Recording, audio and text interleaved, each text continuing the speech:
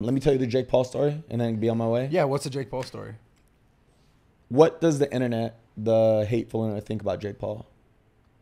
I mean, it's divided. It's divided. Like people like, oh, they want to see him lose. They think he's whatever, this and that. The problem child, right? I like Jake Paul, man. People think I don't like him because of the shit that I said about him getting memed. And like, I think he's fucking crushing it.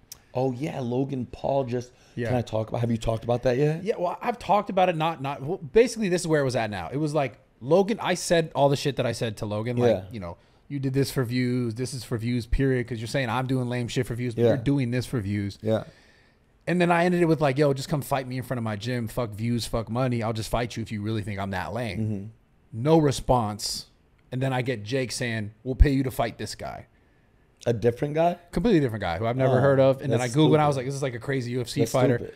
Right. That was the response, was deflection for... Logan likes UFC so much. Why not do a wrestling match? I'm not talking about wrestling. I want to do a UFC Why not fight. do a wrestling match? Oh, you would do UFC? Yeah. Wow. Yeah. That's what I'd want to do. Okay. But like, I'm not interested in fighting for $1 million. No, a wrestling, UFC fight would be fire. But like, I get what you're saying. Even if I just did it, I'd fight him for free. Yeah. You know I know you. I know you. And I always tell everybody, like, if you guys saw one time, I forgot who it was in the gym. I think it was Bryce Hall. Before I even knew Bryce, he tried wrestling you, but you got mad. Like what you did to Vitaly. Like people test your kindness. But I was nice. I was when nice. People test your kindness because you're big and kind, and you see that. Like when Vitaly did that thing to you. Yeah, but I was nice. And you had to say, "Hey, little man, sit down." I mean, I hit him, but it was like a reluctant. I don't really want to hit this guy. Hit. But what I'm saying is, you're dangerous. Oh, I know that I'll hurt someone. There's no doubt about that. Yeah. What's your weight class? Are you heavyweight? Yeah. Yeah. I'm 260. You gotta ask the Jake Paul story, because we gotta go. Yeah. We gotta go. This has been an amazing podcast, by the way. Our synergy is always so good together. It's been that way. Thank we you literally like 10 years back. Yeah. Like actually. Yeah. So check this out. Yeah, tell us about Jake. Internet hates Jake Paul, whatever. Let me tell you who Jake Paul is as a person. I'm about to expose the fuck out of him. In a good way, I bet. I don't care. I'm about to expose the fuck out of Jake Paul. I don't think he's a terrible person, man. I don't care. I'm gonna expose him. Can I? It's your podcast. Go ahead. Do whatever you want. Can I say suicidal on this stream or no? Should I say I was about to end myself? Yeah, whatever you want to say. I was about to end my life. I called Nakisa, Jake Paul's boxing manager. Yeah. He took me to the Tupac exhibition. He really likes me. And I said, brother, my life is over. I gave him the whole spiel. I was crying outside of the gym. I said, it's over. Is there anything you can hire me to do? He goes, I'll look into it. A couple of days later, I get a call. Haven't spoken to this guy in ages. He doesn't know me. I haven't supported him publicly. I get a call from Jake Paul. What's up, Yusuf? How you doing? I'm not doing good, Jake. The Deji fight really fucked me up. I lost sense of who How long I ago am. was this? Right, soon after the Deji fight? Yeah, no, this call happened, I want to say December. Okay, so this past year. Yeah. Okay. I might got the timelines wrong because I got rejected from, I don't know. But I got to fart again. Bro, 4 farts? I swear. Jesus Can I do it just Christ. to do 4? Oh my God. Just to do 4. Can I do it? At this point, fuck it. You're gross, Okay. dude. Now I'm going to have to sanitize the fucking couches, bro. Yeah. You're a sicko. Go ahead. So Jake Paul calls me.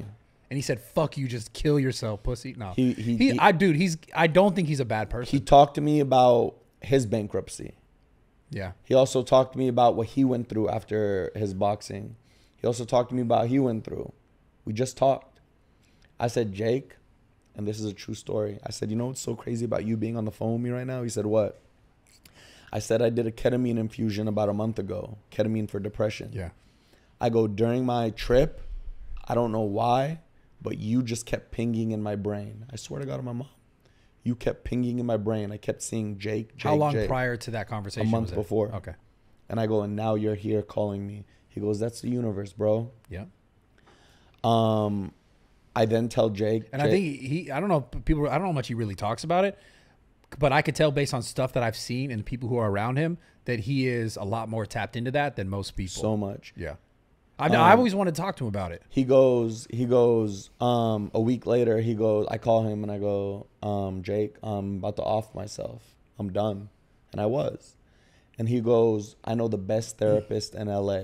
She's more like a life coach. She works at this hospital. You have to talk to her. He connects me with her.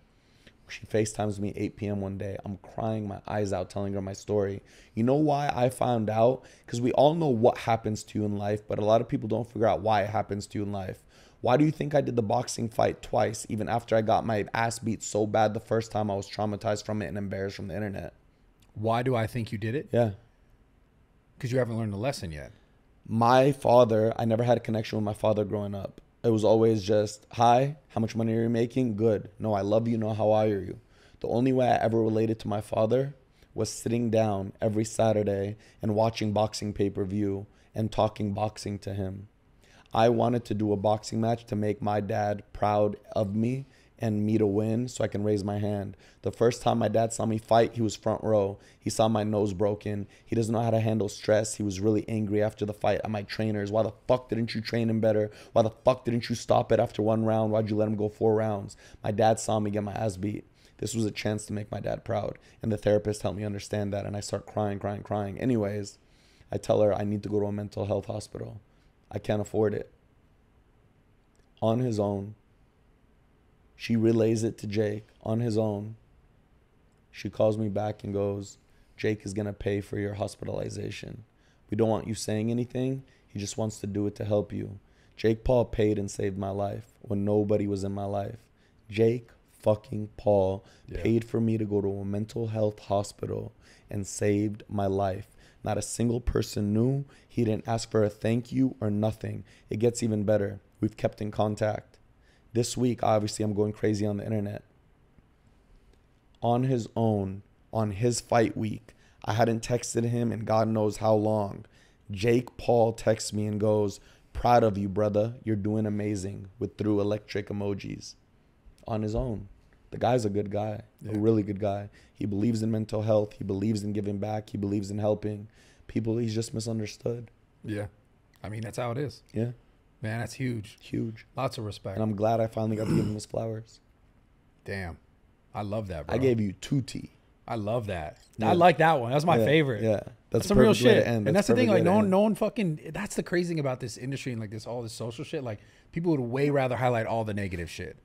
It's, oh, you just farted 5 fucking times in my podcast. I could have done 10. If that's fucking insane. You let me earlier. Do you know how many times? You really are a sick fuck. I'm sorry. And you want to know what's crazy? Before this subathon, I swear to God, my #1 rule on live streaming was I do not fart in public. That's rude. You probably rip ass on your live stream all the time. All the time. I put the camera right next to my butt and I fart. Swear to God. Dude, there's some people who probably like that too much. Oh, yeah. There's definitely some. You know why? For some reason, farting is like the universal laughing language. When you fart, people just laugh. So when I'm in Macy's and there's a woman right in front of me and I put the camera on my butt and I fart, they love it.